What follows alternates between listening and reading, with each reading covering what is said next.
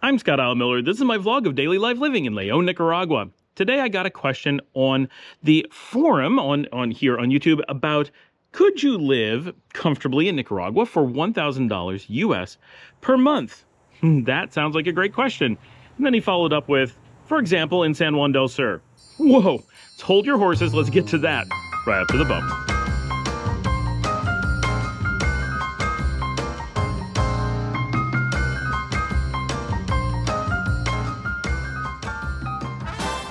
We've done a number of episodes breaking down what budgets might be for living comfortably for a family, for individuals at different lifestyle points and in different parts of the country. And we've done some videos where we've shown living around about $1,000 US per month in Nicaragua is not only viable, that you can generally live relatively comfortably. Of course, you're going to be on a tight budget. That goes without saying, I hope, because if you're going to purchase anything that you may want, especially from abroad, you're going to be paying the same prices as anyone else, and the total amount of money you have to work with is relatively lean, but that doesn't mean that you can't live well. You can certainly afford rent, which could be for an entire house as low as about $150 per month.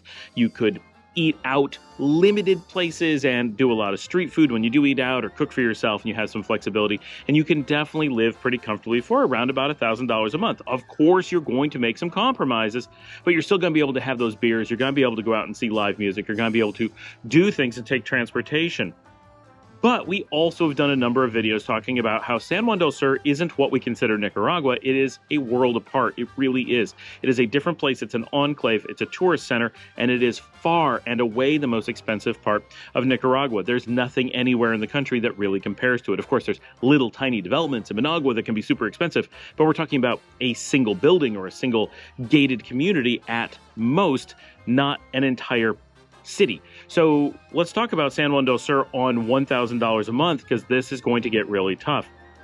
Now, of course, if you're local and you live in San Juan del Sur and you're bringing in $1,000 a month, you can live there. And you might even argue that you can live there comfortably. But really importantly, more or less, everyone who is doing that is commuting in from outside of San Juan del Sur proper, mostly from away from the beach and coming in from other areas so that they can live a lot more cheaply and just spend their days in San Juan del Sur.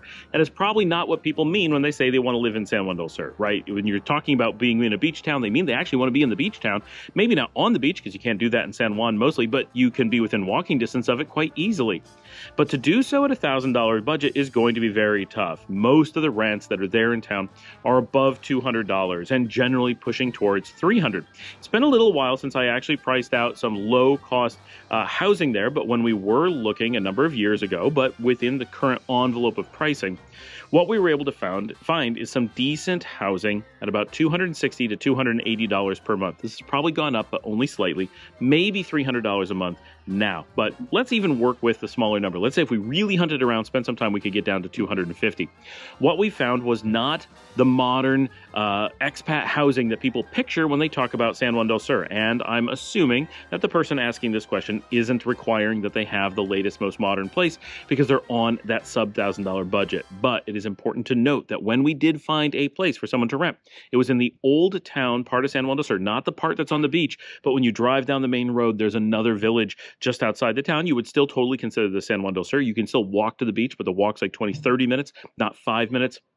You're quite a bit farther away, and you're not with expats. You are with the local Nicaraguans who are in the more expensive housing really close to the beach. Those few, because it's a very small area where you really want to be close. You probably work in town. You're probably an investor in town, and so you have a place quite close to the beach. But you're looking, as a starting point, at least $100 more than you would be looking in the rest of the country. That same house would only be $145, $150 here in León, for example, to be in the San Juan del Sur zone, not even in the downtown area, $250, maybe $300. So that doubling potential, at least $100 more of that price, is significant when your total budget's $1,000. If your total budget's $10,000 a month, you wouldn't even notice. All right, so it'd be no problem at all. And San Juan del Sur for a housing, you could do some really nice stuff at still really reasonable prices. And for those who are coming from the United States, I'm sure you're saying, wow, $300 a month for, did you say a house? Yeah, it's not bad at all. San Juan del Sur is approachable, but when we're talking $1,000 budgets, we're talking about truly pushing the bounds of what we can do. And remember, this isn't, can I survive? He wants to know if he can live comfortably. So if the question is, could I survive on $1,000 in San Juan del Sur? Would I starve to death? No, of course you could live on $1,000. That's way above minimum wage. People do it all the time. comfortably, no. So as a starting point, $300 means that our budget that elsewhere in the country, if you're here in Leon or you're in Matagalpa, for example, and you're spending $150 a month, even $200 a month, that leaves you $800 to $850 to work with for all your other bills. But in San Juan del Sur, you'd automatically be down to like $700. That's significant when that's your total shopping envelope. Then things like water and electricity, they're probably going to be extremely close. You're not going to have wild variations. You might spend a few dollars more in San Juan. It's also possible you spend a few dollars less. So you can kind of guess what the budget is for that based on other places. And if you're really on a tight budget, you're trying to be careful, you can probably get away with spending about $50 per month for those things. Your internet, which is probably going to be another $35 per month. Those things won't really vary very much by being in San Juan del Sur. It's possible that you'll get slightly more expensive, or maybe, like with your internet, slightly less high quality service, but it's not going to be dramatic. And if you're on that tight budget, those things probably won't matter. So that stuff, that's not where you're going to find your big variation. Where you're going to find your really big variations is in food and transportation. Let's start with transportation. If you're living in a place like Leon or Matagalpa, first of all, you can walk to nearly everything. Now, if you're in downtown San Juan del Sur, you're probably not paying $250 or $300 a month for a comfortable place. Probably going to pay a little bit more, but you can walk to everything. But there isn't as much to walk to, and the grocery store is not there. So you're very limited on some of that stuff, whereas here you can really walk to almost anything. I live out in the barrio, but if you live downtown, you really can walk to a lot of stuff. When you need to go most places, we have public transportation that is incredibly cheap. You can get around the city for less than $1. And if you need to take a taxi, it's just a few dollars to go basically anywhere in the city. It's very easy to get around. If you're in San Juan del Sur, going even shorter distances, passing very small areas, could easily cost $20 in a taxi, and there aren't as many public transportation options if they even exist.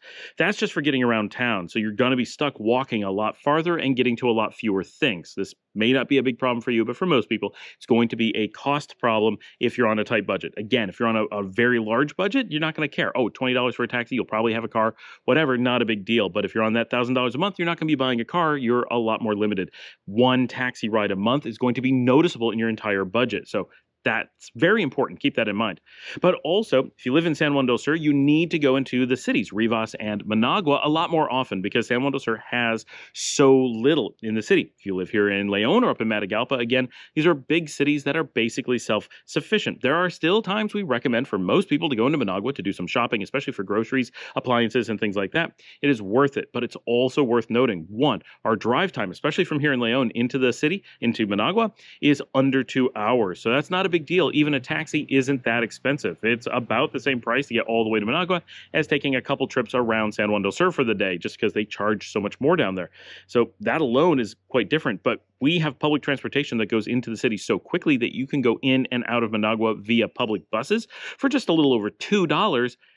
Basically anytime that you want. So we have the ability to use Managua via public transportation for super cheap. And we're close enough, we can do it very easily. They don't have that high-speed shuttle public bus coming out of San Juan del Sur. So if you're going to do something like that, it's only going to be 1 or 2 runs a day, and it's going to cost more like $75.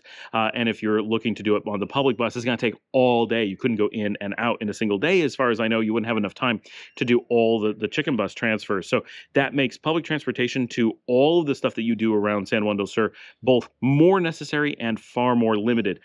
That's going to make it very difficult. Now, if you have lots of free time, maybe you can make that work, but it's going to use a lot of effort on your part to help mitigate some of those things. But almost anyone, especially expats, are going to find that it's just going to be a lot more costly and a lot less comfortable to live in San Juan del Sur on that kind of budget. That is just the start. Now, that does impact your groceries. There's very little grocery shopping in San Juan del Sur. If you want to grocery shop in town, you're basically limited to the Maxi Pali, which is fine, but that means your selection is quite low. All the restaurants there are having things shipped in from specialty growers or from places in Managua or farms or whatever. They're doing a lot to bring in that food. If you're just going to the grocery, you're a lot more limited than you are in the other cities where we have La Union, we have La Colonia, we have the local markets. Now, of course, there is a local market as well. So you do have the local market and the Maxi Pali, but we also have multiple Maxi Palis, the Palis. We have so many options that it's reasonably close to grocery shopping in the US when you're in the big cities, but in San Juan del Sur, it is not. So that may be a point of problems. And if you want to have any kind of variety, any kind of selection, and you really want to compete on price for a lot of things, you're stuck heading into Managua in most cases, Rivas for some cases. And that, again, it's going to be a lot more effort, a lot more time, and a lot more money to get to and from. That's going to negate a lot of the potential cost savings of trying to eat limited from the local grocery. But the big, big, big expense is going to be the restaurants. If you're going out to eat in most of the country, we can easily go out to eat on the street for just a few dollars, often like $2 to $3 you can get a meal. For me, I'm a vegetarian, so it's pretty difficult. But if you eat meat, there's so many options on the street. You really can do well for just a couple dollars. And a lot of Nicaraguans do it on a regular basis. So it's very, very viable at the fritangas and the asados and all that stuff. But if you want to be able to go out to restaurants, and if you're talking about living comfortably, generally you're going to want to go to restaurants once in a while. If we go through all that and we eliminate our budget and say, what do we actually have to work with after we're paying $250 for rent and $35 for internet and $50 for, well, we're probably working with about $650 in an entire month is our total budget for going out to eat, groceries, shopping for clothes, shoes, all those things. If we made $750 or had $750 to spend on all those things per month, that's $25 per day for everything. So we're still very limited. But if we're at $650, we're way below that. We're more like $20 per day. We're getting quite limited on what we can do. If you're here in Leon, and then we're assuming a single person, and you want to go out to eat at a restaurant, it's relatively easy to go to a real restaurant. This is a sit-down, normal restaurant, and eat for between $8 and $10. That's not too big of a deal at all. You can really make that happen. Now, if you're ordering out a pizza, that's going to cost more, but presumably it'll last you a few days. If you're getting a whole pizza, you can, in theory, invest and keep it in the fridge or whatever. But if you're going to normal restaurants or doing delivery, little things like the $1 delivery fee that we often don't think too much of. Well, if you're on $1,000 a month, you're doing that a few times a month. Yeah, it's not a huge part of your budget, but you start to notice. And if you're adding that into your food budget, you have to think about it. Otherwise, you have to travel to the restaurants. But what's average of an $8 to $10 meal here is going to be a $20 to $30 meal in San Juan del Sur. That's the difference between your $20 budget getting you 2 meals per day and saving $1 or $2 towards whatever your other expenses are, and not being able to go out to eat for those meals because you simply can't get the food for the day.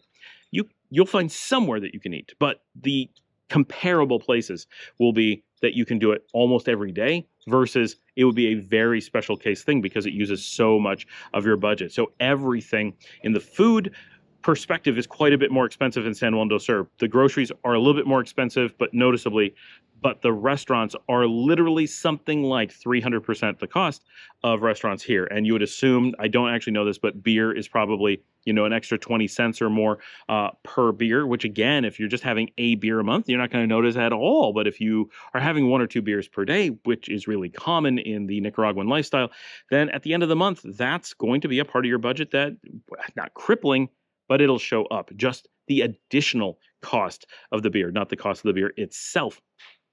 So all those things. I think at the end of the day, the answer is, can you live comfortably at $1,000 per month in San Juan del Sur?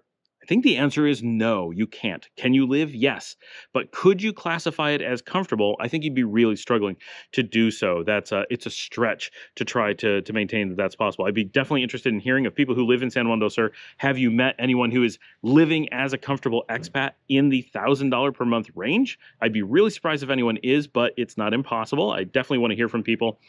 If they are they living in the town? Are they living outside of the town? I know some people from the community have been there, but they live with roommates. And so their budget is, they're like, oh, I only pay $100 in rent or whatever. And it's because they're not in San Juan del Sur at all. They're actually in a different town in a different side of the mountain that's very far away, like a $30 taxi ride from San Juan del Sur. And they're only looking at half their expense. That's their room, not their house. And they're actually spending $200 or $300, whatever, per month, but they have someone to split it with. Of course, 2 people on a $2,000 budget in San Juan del Sur would be a completely different discussion. If that's what you wanted to do, well, it would still be really, really tight. But if you were a couple and you both brought in $1,000 independently and you split your rent, well, your rent would not be over $300. So you could each pay $150, and suddenly that's more viable. And when you go out to eat and you cook and you do those things, you're splitting that rent, and maybe only one person travels into Managua or Rivas to do that shopping, but they shop for both, so you're able to consolidate some of those prices. It would still be lean living, but $2,000, I think, for 2 people in San Juan del Sur is at least plausible or viable, but a single person at $1,000, very, very difficult. So that's kind of my impression there. When you're looking at San Juan del Sur, I know that everyone pushes you towards there. All the marketing pushes you there. There's lots of reasons that, especially North Americans, prefer San Juan del Sur. You're much more likely to get American restaurants, American bars, American style things, and American style living. A lot of Americans and Canadians to hang out with. It's a different lifestyle than the rest of the country. So there are reasons that people look at it when they don't look at the rest of Nicaragua for sure. But if you're trying to find a way to live on an extreme budget and you want it to be comfortable, that's probably a combination of things that's just not going to go together in a reasonable way. It's unfortunately, I can't answer where you could do that. If we were to change that one factor and say, if I want to live someplace like San Juan del Sur, then I have $1,000 US budget per month. Where can I live comfortably? My answer is going to be, I honestly don't know. If you're okay without the American style living and you don't want to be either on the beach or in an enclave or around well, all of Nicaragua is okay, probably almost all of Honduras, almost all of El Salvador, almost all, well, a good portion of Guatemala, a little bit maybe of Belize, but that'll be tough. Some of those areas are going to have, and even in Panama, there's places where you could probably live at $1,000 per month and find it reasonably comfortable, much more so than San Juan del Sur, simply because they're closer to things. Their lifestyle is not designed around these super expensive restaurants. That's what makes San Juan del Sur tough, is that all the things that people think of as San Juan del Sur, other than the beach, of course, and its proximity to the border, are all things that cost a lot of money. You want to take a taxi or go to a show, go do things in San Juan del Sur? Well, most of the places that put on events or have concerts or whatever, they're relatively expensive restaurants and bars, or they are located pretty far outside of San Juan del Sur. It is a cultural thing in San Juan del Sur to refer to places that are extremely far away as also being San Juan del Sur. It's completely inaccurate. San Juan del Sur is the village and nothing else. It's not a region. It's not a departamento, nothing of the sort. But because it has a famous name, everyone wants to be associated with it. So people refer to living in San Juan del Sur when they live in places that are absolutely not. If you're here in Leon, which is a much bigger place, we're in the departamento of Leon, we're in the city of Leon. It's a huge city. It's a huge departamento. And when you go out to the beaches, when you're in areas that were relatively close, we rarely refer to it as being in Leon, even though technically we kind of are. If you go to Salinas Grande, so you go to El Tránsito, they would never refer to themselves as being in Leon. But at that same distance and a much longer travel time, somewhere in the South Rivas zone, people will refer to themselves as living and doing things in San Juan del Sur, and they're not even close to it. They're not even remotely related to being in San Juan del Sur. And so that can be very misleading. You look at events as, oh, I want to go to this restaurant. I want to go to this concert. I want to go hang out with these friends at their house. And then you find out it may be a $50 taxi ride away and an hour or two in that taxi. Like, that's a really big deal. And there may be no public transportation going there because it's just little enclaves or people's houses on dirt roads on the sides of a hill. You may have to have a 4x4. Your taxi may not even be able to get there. I've had that experience where the taxi struggled to get me to a rental house and they didn't warn anyone. They just acted like it was in San Juan del Sur. It wasn't in that village. It was not in the same location at all. And it was not really accessible. And the cost to get to and from was crazy. And you couldn't go to restaurants. You couldn't order food because it wasn't in the place that they said. That's also a big deal. All those services that you assume you're going to get, all those benefits you assume you're going to get in San Juan del Sur, well, the variety of restaurants, the ability to order things, the delivery, all that, if you're not careful, you end up with not being there.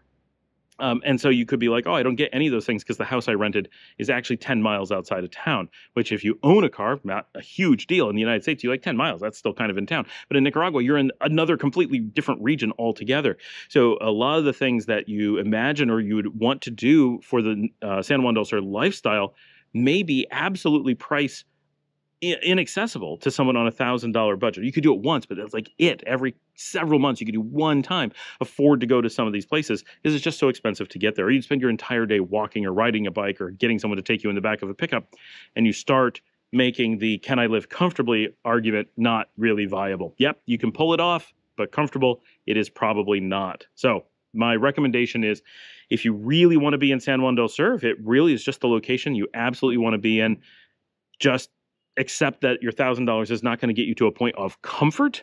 And if your goal is to live comfortably and you're willing to compromise on San Juan del Sur being the location and you're more willing to look at Nicaragua in general, then I think you have a lot of options. You have a lot of wonderful options. You could be anywhere from Managua, maybe Granada. Granada could be a little bit tough. Ometepe probably is okay. Matagalpa, Esteli, Jinotega. Chinandega, Leon, Jinotepe, San Marcos, Diriamba, you name it. There are cities everywhere. Even Rivas itself, you can probably pull off on that budget and live in really nice, very safe regions, safer than San Juan del Sur areas, with a good variety of restaurants, good access to public transportation, good lifestyles, and in many cases, better weather. But it's not going to be that enclave style, very American tourist kind of living. So it's an extremely different experience. So depending on how you are visioning what that future is that you want will really affect where you want to spend that $1,000. Thanks for joining me. Like and subscribe. If you'd like to help support the channel and the work that we do here, you can buy me a coffee at buymeacoffee.com/Scott Allen Miller. That goes directly to a page, lets you buy me a couple coffees, and it comes directly to me and helps me pay for doing this show and all the costs that we incur, because we're still not actually covering our costs, but we're getting really close, and really appreciate everyone helping to support the channel. And if you could, watch an extra episode after this one that tells the algorithm that this show matters to you, share this on social media, tell someone about the show, and I'll see all of you tomorrow. And if it works, I'm going to pop up 4 videos on the screen. Just click on one of those and that'll satisfy the algorithm, and it won't hunt you down in your sleep.